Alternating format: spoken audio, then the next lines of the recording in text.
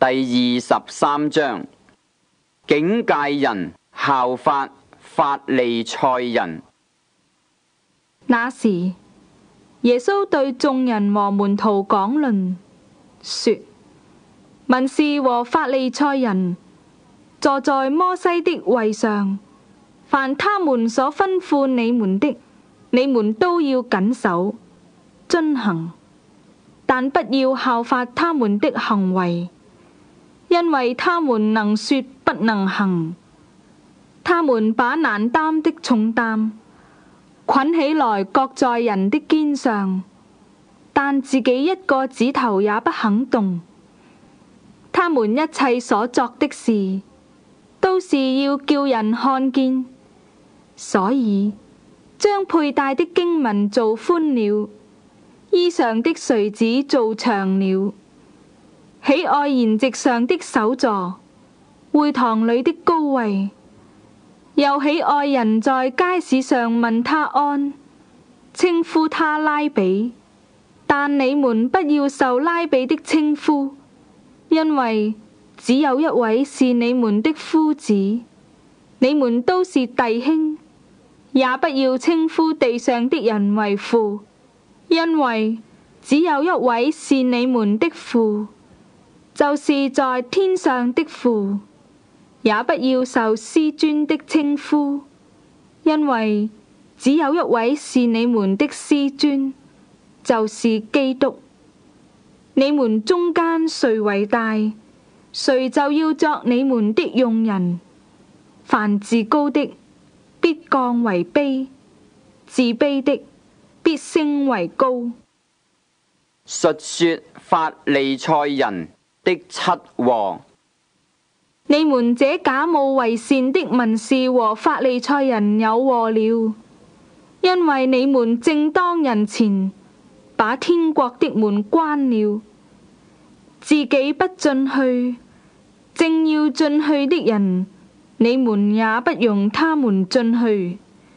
你們這假冒為善的文士和法利賽人有禍了，因為你們侵吞寡婦的家產，假意作很長的禱告，所以要受更重的刑罰。你們這假冒為善的文士和法利賽人有禍了，因為你們走遍洋海陸地，勾引一個人入教，既入了教，卻使他作地獄之子，比你們還加倍。你們這瞎眼領路的有禍了！你們說，凡指着殿起誓的，這算不得什麼；只是凡指着殿中金子起誓的，他就該謹守。你們這無知瞎眼的人啊，什麼是大的？是金子呢，還是叫金子成聖的殿呢？你們又說，凡指着壇起誓的，這算不得什麼；只是凡指着壇上禮物起誓的，他就該謹守。你們這瞎眼的人啊，什麼是大的？是禮物呢，還是叫禮物成聖的壇呢？所以人指着壇起誓，就是指着壇和壇上一切所有的起誓；人指着殿起誓，就是指着殿和那住在殿裏的起誓；人指着天起誓，就是指着上帝的寶座和那坐在上面的起誓。你們這假冒為善的文士和法利賽人有禍了，因為你們將薄荷、茴香、芹菜獻上1/10，那律法上更重的事，就是公義、憐憫、信實，反倒不行了。這更重的是你們當行的，那也是不可不行的。你們這瞎眼領路的，蠓蟲你們就濾出來，駱駝你們倒吞下去。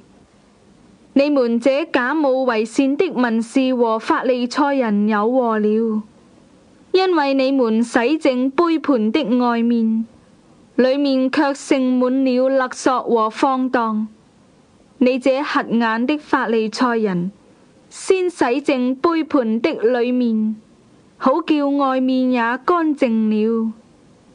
你們這假冒為善的文士和法利賽人有禍了，因為你們好像粉飾的墳墓，外面好看，裏面卻裝滿了死人的骨頭和一切的污穢。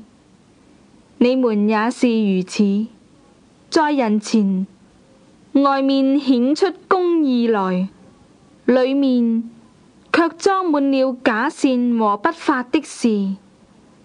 你們這假冒為善的文士和法利賽人有禍了，因為你們建造先知的墳，修飾義人的墓，說：若是我們在我們祖宗的時候，必不和他們同流先知的血。